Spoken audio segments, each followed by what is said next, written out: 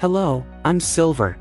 We will talk about types of physical cosmology, Part 4. You might have learned about the Big Bang as much before. Also, you might have learned about dark matter and cosmic microwave background as much before. Finally, Part 4, discovering the formulas of cosmology. First, the physical theory of the universe. We have E equals mc squared. This equation is called Einstein's theory. He described that energy equals mass times the speed of light squared. The equation is famous because it's associated with the atomic bomb, in 1945 report prepared for the US government during the Manhattan Project. It explains how nuclear reactions, such as nuclear fission and nuclear fusion, release enormous amounts of energy by converting a tiny fraction of mass into usable energy. And secondly, what we have is the Friedmann equation.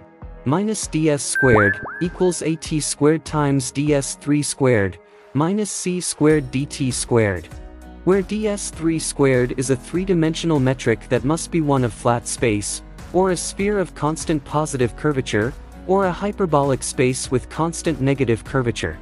Einstein's equations now relate the evolution of this scale factor to the pressure and energy of the matter in the universe. Most number of physicists and mathematicians had established a consistent theory of an expanding universe by using Einstein field equations of general relativity.